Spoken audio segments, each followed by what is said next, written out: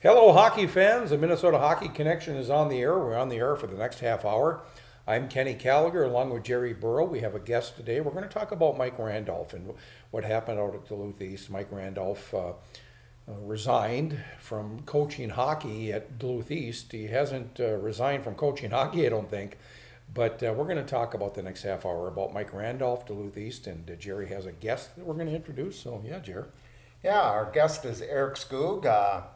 He's originally from Forest Lake, and he moved up here in 2011. 2011, yes, sir. Yeah. Yes. And he brought three of his kids. He has four kids: Cole, Paige, Marcus, and a daughter, Whitney. And who's your daughter married to? Casimir Kaskasuo, former UMD Bulldog. Yeah, Goaltender. played pro hockey for Toronto, the minor league club, and he came up for a few games for the Maple Leaves, and now he's over in Sweden. Yeah, he just finished with Nashville. Got to sit on the bench a few times with Nashville. Oh, he got traded to Nashville. Okay. Yep. Yeah. Well, he signed with Nashville, and then now he just signed with one of the teams in Sweden. Yeah, Really? so it's close to That's home. your son-in-law. Son-in-law, yes. Yeah. Nice. What kind of kid is he? As a father-in-law, Yeah. honest to goodness, Yeah. I couldn't have asked for a better guy to marry my daughter. Straight up, he reminds me of my own boys, my own family. Now, he's from Esko, played at Cloquet. No, actually, he's from Vanta, Finland. Yeah, So from he's Finland. he's Okay. from Finland, and then he came here and he played for the Wilderness Okay. for a That's how he season, got recruited. and then he signed. He got a scholarship at UMD and played there for 2 seasons, and then signed with Toronto. Won a championship with UMD. Did not win a championship. Okay, no. 1 bet and 0 so far. Yeah, that's okay. That's okay. My goals against is terrible. But he's a Finlander. Yes, he is right off the boat from Finland. Yes, Jerry, he All is. right. Good Sounds guy, good. great Yeah. guy. But I That's do good. know that UMD back-to-back great goaltenders. And Ever since, yeah, Really? from him on. Yeah. Well, I think it goes back a little bit before Yeah, that that's too. true. Yeah, I mean you could Kenny get back Ryder? there. Yes, And absolutely. who's the old Minnesota Wild goalie? Oh yeah, Stalock, Alex Yeah. Stalock. Yes. Yeah, so we had some good goalies for a few years there. So Whitney and Kashmir has a daughter. Yes, they've got a 2.5-year-old daughter, which actually Whitney and Kaz right now are taking a vacation. They just left yesterday, so my wife and I are playing Grandma and Grandpa for the week. Nice. So, All right. yeah, the call I had to take right before my wife had a question, but I literally just left my granddaughter, and it's fun being a grandpa. All right, that's Yes. fun. You can spoil them and then send them back, right? Well, Right, absolutely. Eric, you've obviously been affected by this situation at Duluth East with Coach Mike Randolph. Where do you want to start with this? How is your family? How are you been affected? You know, I'll tell you, when I talk about Mike Randolph, I do get emotional. I think Mike Randolph is one of the best things that ever happened to my kids in sports. Absolutely. And I say that my son Paige, we moved up here his senior year, and we came from Forest Lake. He was going to be a captain his senior year. He'd already been named captain, and then some work things changed, and we I ended up coming up to the Northland here. And when we decided where we were going to move, we chose Duluth East, and we could have moved over on the east, or excuse me, more further up the range. We could have stayed in Duluth here, wherever. But just my interactions with Coach Randolph through the advanced program, and seeing him with his son Jake, and talking to him just as a dad, just got a lot of respect for Coach Randolph, and watching him on TV with the state tournament. So when we came up here, it was. We did our due diligence, but we knew that in short order that our well, at least one of my sons was going to try out for Duluth East, and with Coach Randolph, once we got enrolled, we hit his summer program. Mike didn't pull any punches. I mean, he was a guy who said, "Look, we've got another goaltender, and that's there. We're going to work back and forth, and somebody will rise. The cream will rise, so to speak." And but what he did is he gave my son a shot. And I think today what a lot of parents look at is they think that their kid should automatically, number one, get a shot, but I think that they believe that their child should be the guy or the gal. And I think that that's part of what our problems are in society. And I don't we have enough time to talk about societal problems, but the long and short of it, it really comes down to Mike gave him a shot, and through some injuries and a concussion, it didn't work out. In a previous year's injury as well, it didn't work out the way that we hoped. But I just met with my son. Actually, he's got a son now too, so we had two of our grandchildren. That's right. And so he was up here for a wedding actually, so we got to watch our little grandson. And I talked to Paige a little yesterday, and just asked him what his recollections were and what he remembered of Coach Randolph. And he said, Coach Randolph was firm. He was stern. If he gave you a look, you knew that you messed up and you needed to elevate your game. But what my son Paige and my son Marcus both echo is that they have nothing but pure respect for Coach Randolph. He was honest. He didn't pull any punches when the game was on the line. They knew what their role was. And if that was to be a teammate on the bench, then that's what their job was. I remember Marcus when he first started in JV. He was a small little kid. And I tell you what, that kid must have had to work his butt off to get where he got in that program.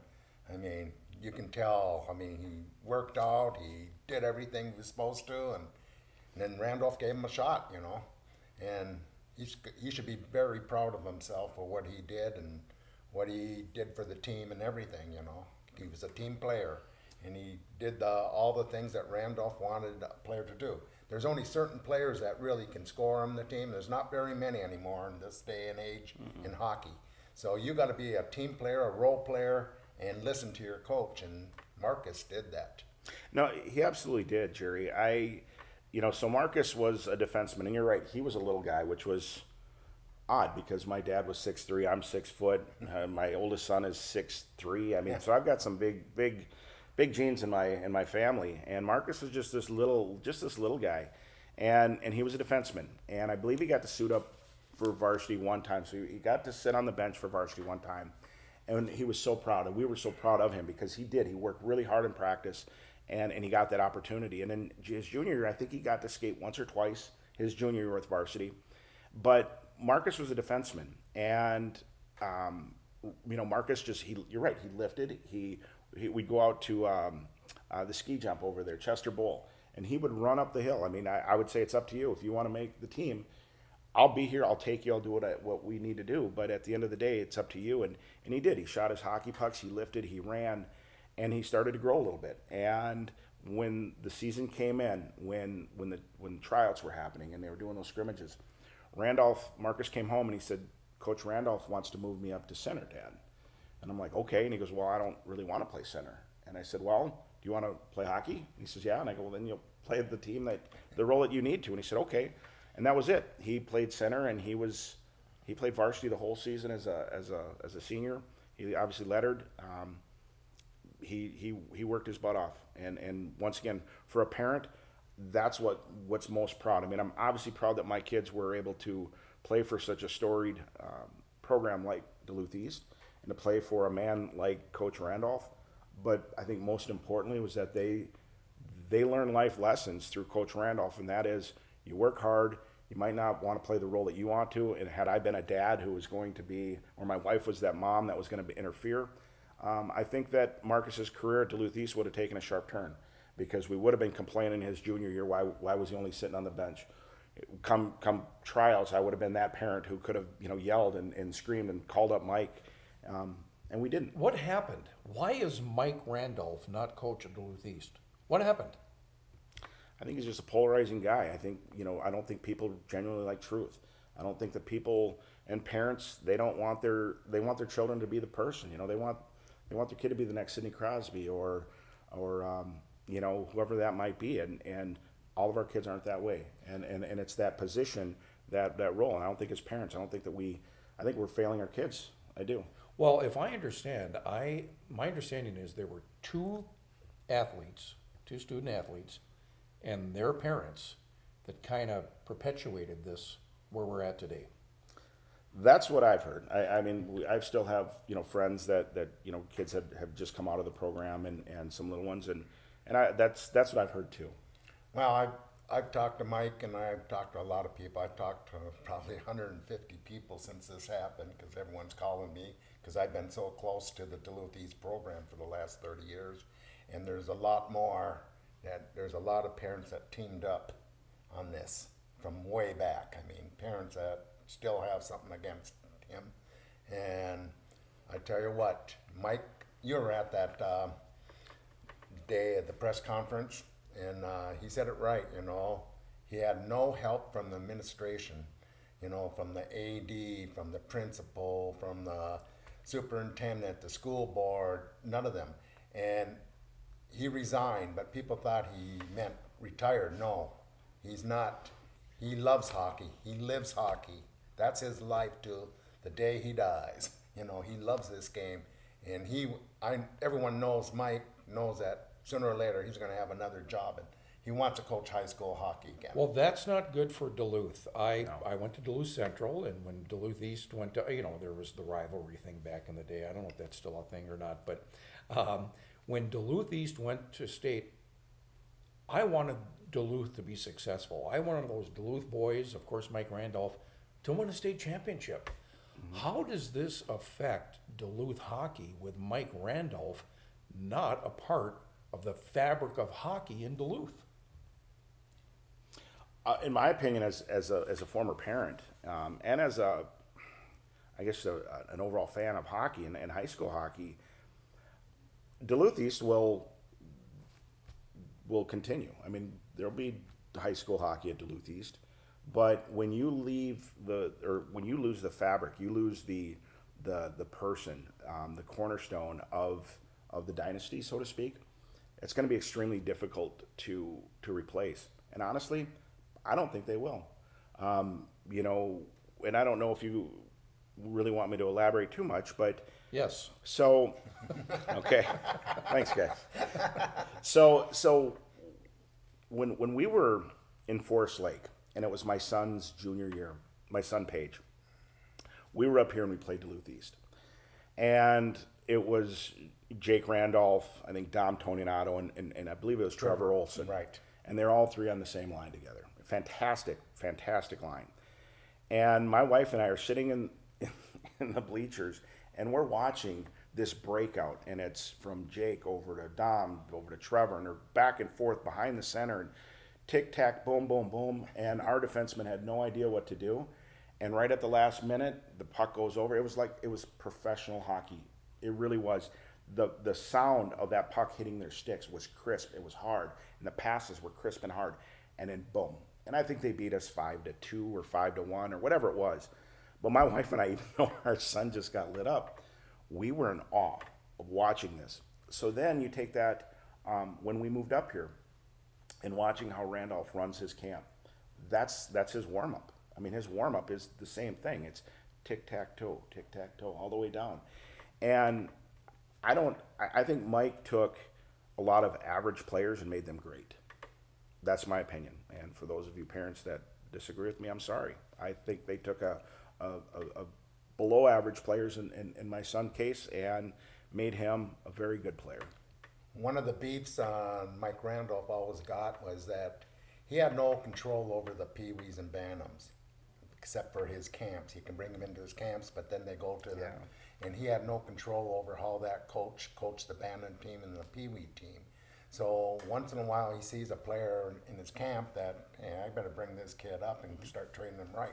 He might be a forward, just like your kid. He would change him over. Hey, this kid's going to be a D, and he puts him back on D, and before you know it, he's D1. Yep. How many times I don't have enough hands and feet. How many times he's done that? And you got to remember, Mike Randolph, in his 32 years as coach, made it to the state 18 times.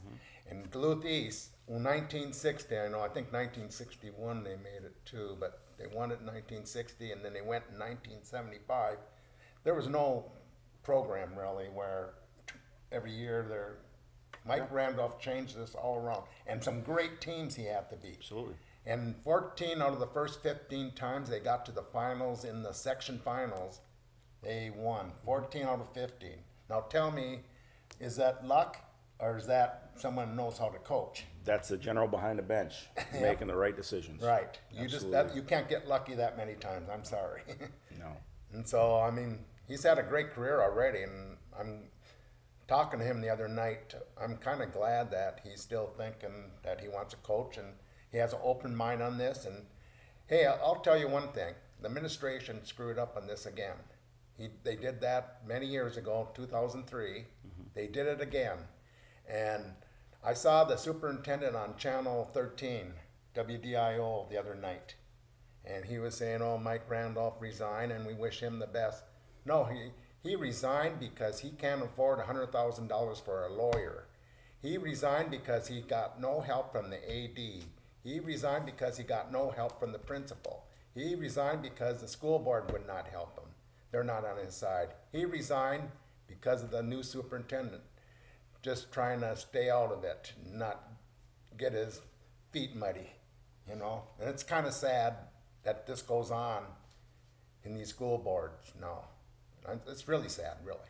You know, Jerry, just to add to that, you know, speaking of the athletic director, when we moved up here once again from Forest Lake, you know, there was, you know, some questions, you know, people saying, well, you're moving up here just to play for Duluth East, you know, you're recruited, blah, blah, blah. And that couldn't be further from the truth, not even in the same, not even, I guess, to even discuss.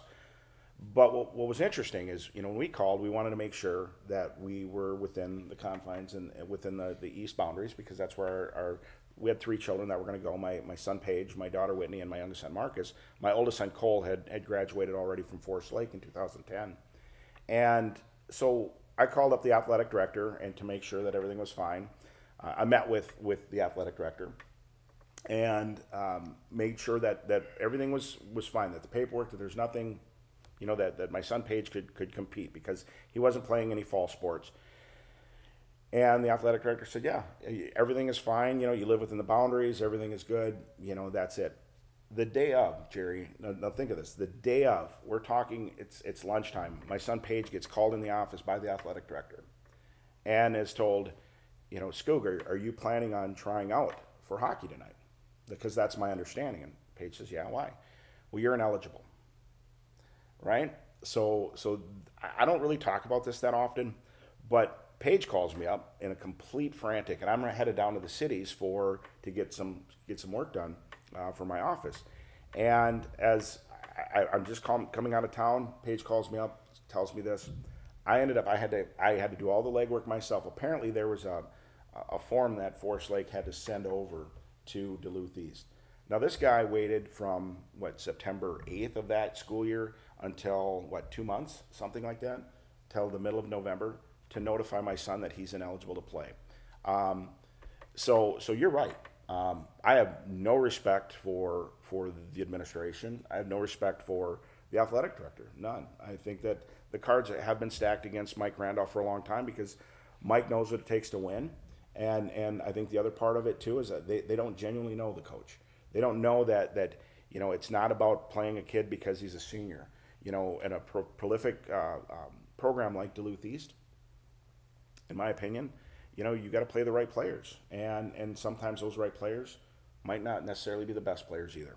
Now, what's so kind of funny is that I was just talking to a parent the other day. That kid left early, but these kids think they're so good, and they don't like the discipline. There's a few out there that don't like discipline. Well, they're good enough to play hockey after high school, which is, hey, they have talented players to do that. And they go out there, and then they find out, God, Coach Randolph wasn't that bad after all, you know? Right. And I mean, When hockey becomes a business, right? and how many players I've known over the years that come back, if it wasn't for Randolph being so tough on them, they would not make a lot of things in their life go good, because that discipline really helped. Absolutely. Well, I can't even believe we're talking about this, quite frankly. One of the winningest coaches in the state of Minnesota, and because of a couple of disgruntled players and parents, he's out of a job at Duluth East. This is really kind of hard to almost even comprehend, to be honest with you. And it really angers me that Mike Randolph, more than likely, Jerry, according to you, and I hope you're wrong, won't coach in Duluth, whether it be at a private or a public school. It certainly is going to be a public school. And he's going to go elsewhere because he's going to coach again. I do believe that as well as you do. But this is terrible for Duluth hockey, to be quite honest. This is, it's outrageous. Well, look at what Duluth hockey Mike did. He's 32 years at East, 2 years at Duluth Denfield, co-coach, 2 years at Duluth Cathedral, 3 years at St. Scholastica, 3 years at UMD. So that's over 40 years he's put in the Northland coaching kids and that, college kids and high school kids. And his love is high school because he gets them when they're young and that, and you can train them. You got to remember, he was, I think, a fifth grade teacher most of the time. Right. Yeah, so he's used to young kids. And the interesting his piece kids to that, love him. the interesting piece to that, Jerry, is I didn't know that was Mike's career till we moved up here. I thought this guy is a fifth grade. Wow, it was great. And fifth graders they don't know which way they're going. Right, absolutely. So let's go back on us three, talk about some memories. Here's some of the memories I had.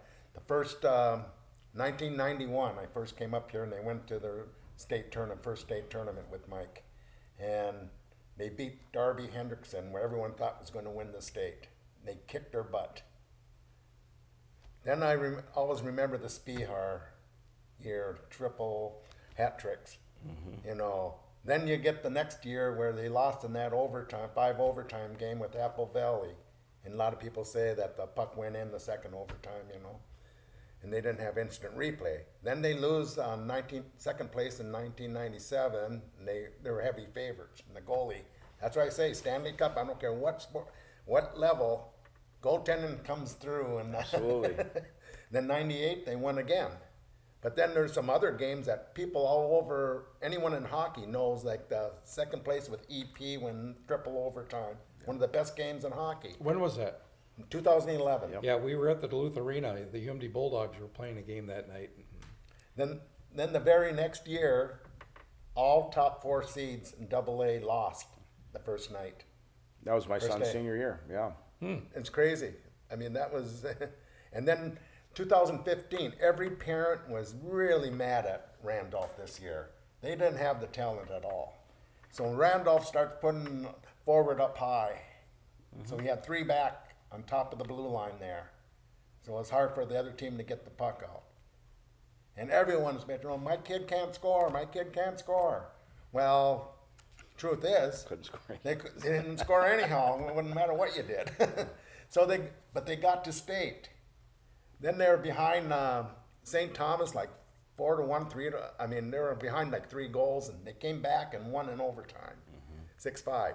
Then the next night, I never saw a state tournament game where the fans went so crazy when Ash Altman scored a breakaway, and the fans went crazy because they knew Edina is losing.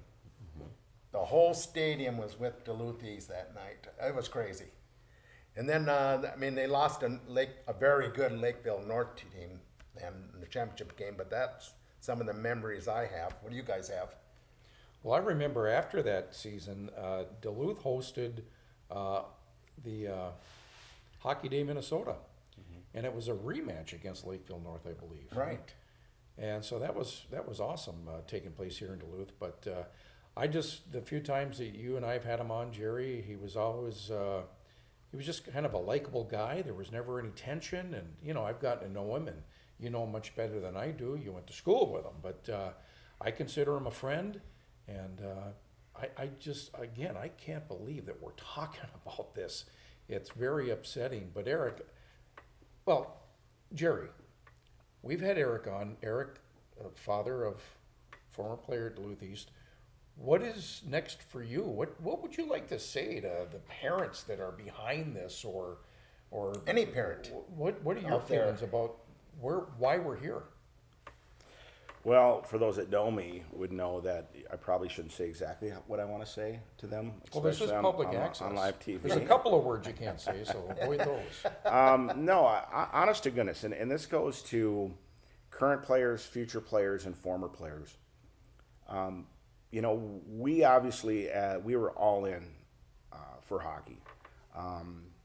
Growing up, our kids, when we lived in the cities, we'd go, watch the Gophers play, and that was back when having a Gopher ticket to get in that arena was like gold because you couldn't get in those games.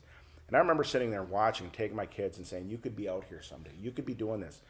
And watching the state tournament on TV, and then we were fortunate enough to get season tickets. And going down and watching the state tournament and telling my boys, you could be down here. You can do this. But you have to decide how much work you're willing to do, how much sacrifice you're willing to do. And yeah, I was an overbearing parent in a lot of aspects, but the one thing that I can truly say and advise to parents is, let your kids make their mistakes. Let them go out there and if they wanna stick handle, some kids need a little more motivation. Talk to them, go out there and stick handle with them, shoot pucks. But if they want to do it, don't get involved with the high school coaches. I mean, we're not talking youth hockey, because when we were in youth hockey, I had a couple episodes with some coaches, and I'm not proud of. But when it comes to high school hockey, these are programs. They're not in-house programs anymore. These are programs, and your child may or may not be the best player. And if they're not, that's okay. That's absolutely okay. Just let them be part of the team, because you guys all know as well as I do, when you get done with school and you get married or you're dating or you get a job, it's about relationships. It's about working as a team. It's about, learning how, in my job, I don't always get my way. I'm sure you guys don't always get your way. I know my wife doesn't always get her way. But at the end of the day, it's what we have to do as parents, and that is just give them that hope. I want to say one thing before the show ends. Anyone down in the Twin Cities, Mike Randolph resigned, did not retire. If there's a AA team down there, get a hold of me or get a hold of Mike Randolph, and make sure the administration will support him. And I'm sure Mike Randolph will look deeply into coaching hockey again. Well, Jerry, I think you should reach out to the parents and some of those players that are behind this, and we'll give them equal time. Yeah. If they want to come on and talk about why Mike Randolph shouldn't be there and why this is a good thing that he's not at Duluth East. And we'll see what happens there. But Eric, thank you. No, thank you. I just want to leave you guys with this. What if it's Edina? Kurt Giles already talked to him. Can't have his job. Well, there's more. There's going to be more on this. Thank you. We want to thank the staff at PAC TV, where this program is produced, downtown in City Hall at the PAC Studios. And check us out on the internet, MinnesotaHockeyConnection.com. Go to our Facebook page, like us there, and we'll be back. We're kind of getting back in the groove here after this pandemic thing, and there's going to be more on Mike Randolph and Duluth East and all that's happening there. Eric Skoog, thank you. Thank you, gentlemen. Jerry, thank Thank you. you, And Eric. Pack, thank you. And we'll be back here next week. Maybe a couple of weeks to drop the puck. We'll see you then.